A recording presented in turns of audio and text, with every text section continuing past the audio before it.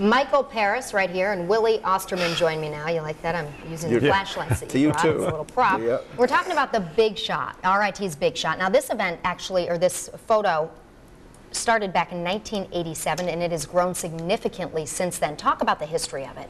Well, you know, we were looking for ways to do something exciting and fun with students. You know, you're teaching and you're racking your brain with how to get them to want to be involved with an active type of an event. And so we came up with this idea of painting with light, and it was part of the biomedical program in its very first years. And so we approached the Highland Hospital, and they were like, that would be great, except we have visiting hours and there's patients. And so how should we proceed? So after visiting hours concluded, that's where we started, and it's been going since 1987. And the very first photo you took had how many people in it?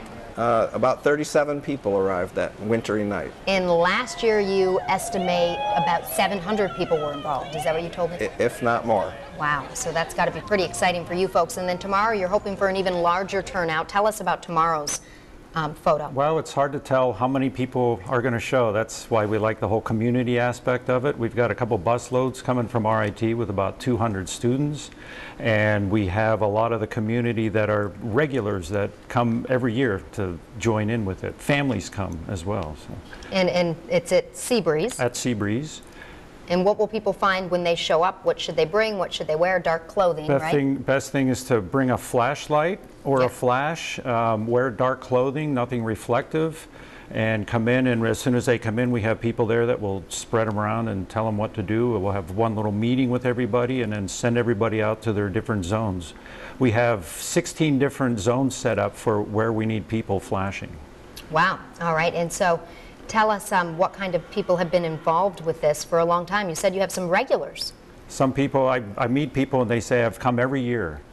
So, and some kids that came as infants are now carrying their own flashes and lighting that up as well. So what's really nice about it is the community event. It brings people from all different parts of the community in to... Yeah, it brings them together. How'd you pick Seabreeze?